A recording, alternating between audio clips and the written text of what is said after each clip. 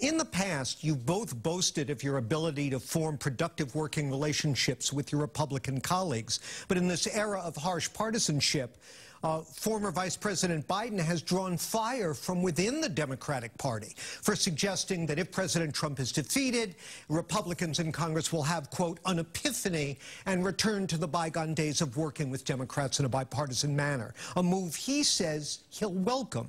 His critics call that naive and out of touch with reality. Who's right, Biden or his critics? 1 minute, please. Well, we hope that when Donald Trump is fumigated out of the White House in November and Republicans lose control of the Senate and they're in the minority, that they will see the light and they will begin to cooperate on a bipartisan basis. That's what we hope. But if they don't, there's a big agenda next year on health care, on the economy, on education, on criminal justice. Justice, justice, justice, justice. It's on the ballot in November, and it will be the agenda next January. And if the Republicans continue to be obstinate and obdurate, then we'll just have to change the filibuster rules in order to get that agenda passed. Because America can't wait. Justice must be delivered, especially to those essential workers in our country who right now are running the risk of catching the coronavirus and giving it to their own family. We can see who they are. They're poorer, they're black, they're brown, they're immigrants, and we need to ensure that we put in an agenda on the books that the Republicans, if they block it, cannot stop because we just change the rules. Thank you, Congressman Kennedy. A return to bipartisanship is that naive and out of touch? 1 minute. I hope not, but I fear so. And that's why, John, I would point you to the way in which I've gone about my job over the course of the past 4 terms in Congress, the majority of those under Republican control. The bills that I referenced a moment ago all passed under Republican control of the House. But I was able to find areas of overlap and to push that legislation through. The difference between myself and Senator Markey is that I'm not content just to say that that is going to be enough. He talks about a big, bold agenda. We need to have a big, bold agenda. The difference is he'll vote for it, I'll fight for it. That big, bold agenda doesn't just come about because we wish it to be so. You got to go out there and make it so. You got to be here on our streets in communities like Chelsea and Fall River and Brockton and Springfield, listening to the concerns of our constituents. You got to take that fight nationally. He likes to cite the support that he's gotten in his similar bills with Congressman Ocasio-Cortez and Bernie Sanders. The difference is they are in every corner of the country fighting for that change, and he has gone nowhere to make it come to pass. Rebuttal. Well, I introduced the Green New Deal with Alexandria Ocasio-Cortez a 1.5 years ago, so that we would have real environmental justice in our country as we solved the problem of climate change for the planet, that we would save all the creation by engaging in massive job creation. But Alexandria and I, we made sure in the Green New Deal, which was criticized, by the way, not just by Republicans and Fox News, but it was criticized by many Democrats as well, just going too far. Because we talked about intersectionality. We talked about frontline communities. We talked about people of color. We talked about how those who are in the most polluted situations invariably are the poorest. They're the immigrant families, and we could see that during the coronavirus. So when I introduced that bill, yeah, it was poo-pooed in certain circumstances, but it seems prescient today. And by the way, the same thing is true about Medicare for all. When I stood next to Bernie in 2017, introducing Medicare for all, Congressman Kennedy took 2 years to sign on to Medicare for all. That now looks like predictive of where we are right now. Millions of people have lost their health care. We're 47th in the world in life expectancy. We're 38th in health outcomes. Last year, 2/3 of all bankruptcies were because of health care bills. Medicare for all now looks like it's a bill that has its time, that has arrived, the same as the Green New Deal. That is the leadership that I provide, building movements across our country so that we can have the fundamental change which our country wants and needs. Response. Senator, it took you 40 years in office to show leadership on Medicare for all. 40 years. So let's get that record straight first. Second, the facts belie what you say, because those movements aren't built in Washington. You are not here. You're here less than a week a month. But you're not out there campaigning to drive that change. Bernie Sanders is out there building a movement, whether that's on racial justice or social justice or economics, and agree or disagree with it, which, by the way, you endorsed Hillary Clinton twice. You'd never endorse Senator Sanders in his run for the presidency. Never.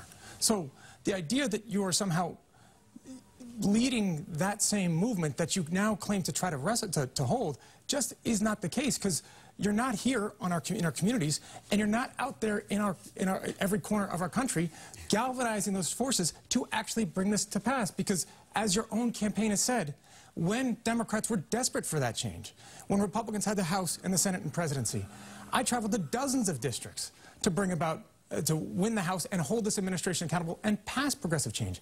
And you, Senator, went nowhere. Nowhere. Go ahead. Okay, thank you.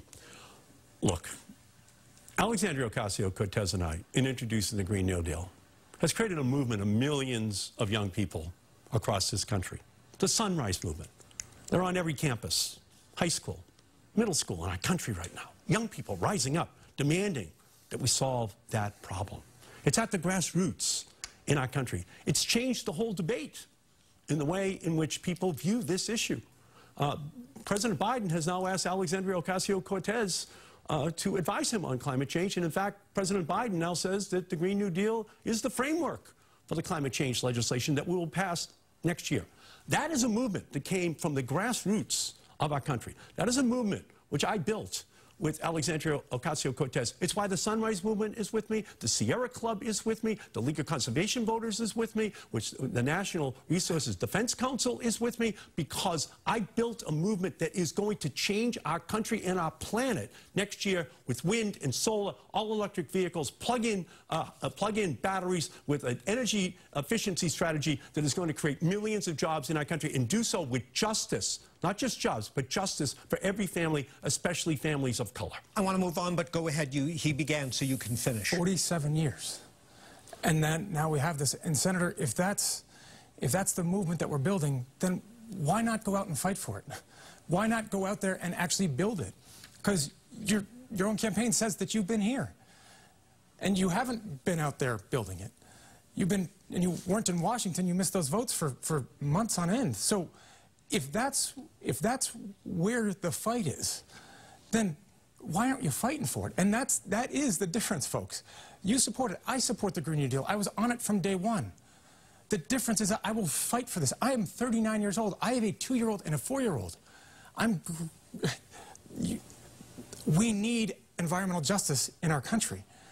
The difference is that I know that that's not just going to come to pass.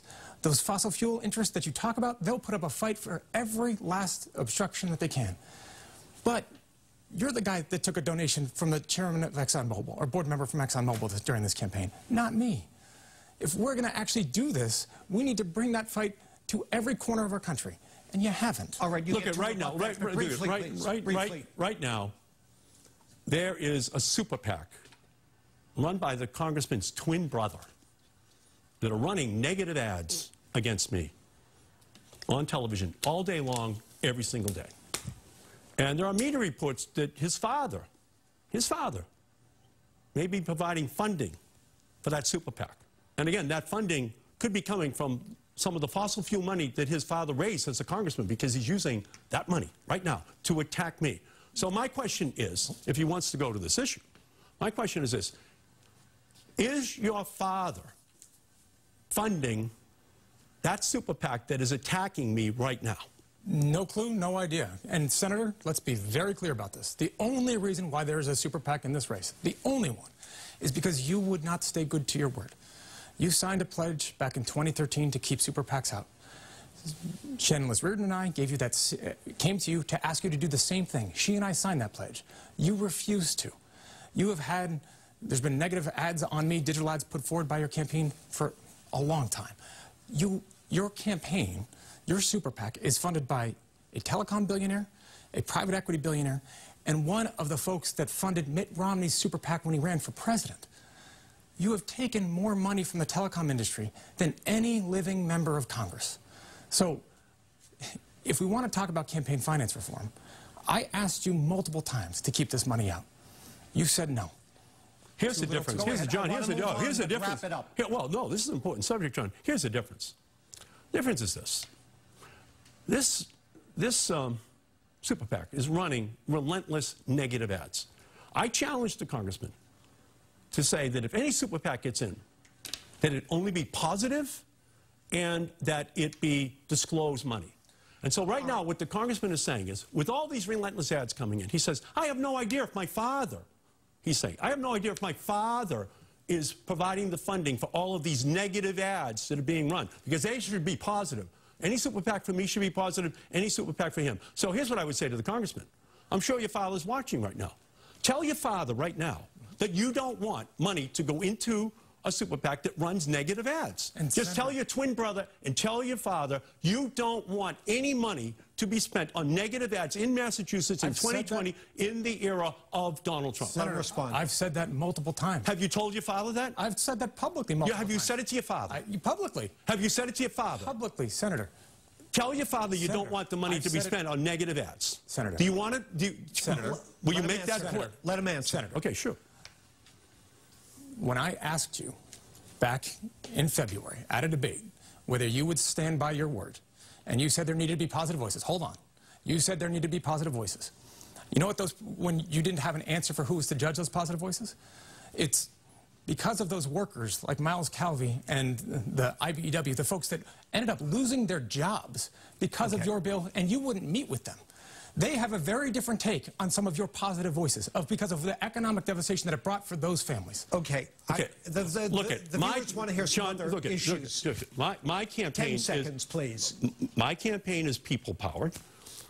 Congressman Kennedy's campaign against me is now fossil-fueled. And all I want him to do is tell his father to stop spending money on negative commercials in Massachusetts in the era of Trump. We should all be positive with a vision, a big vision for where this country is going. Instead, the congressman is running a relentlessly negative campaign, which I do not think is good for Massachusetts, and he should tell his brother, his twin brother, and his father to stop. 10 seconds. Senator, if we're going to... Your campaign supporters have put out tweets and have bullied my supporters, have put out tweets saying that Lee Harvey got the wrong Kennedy, that where is Lee Harvey Oswald, and not a word coming from you, not a word.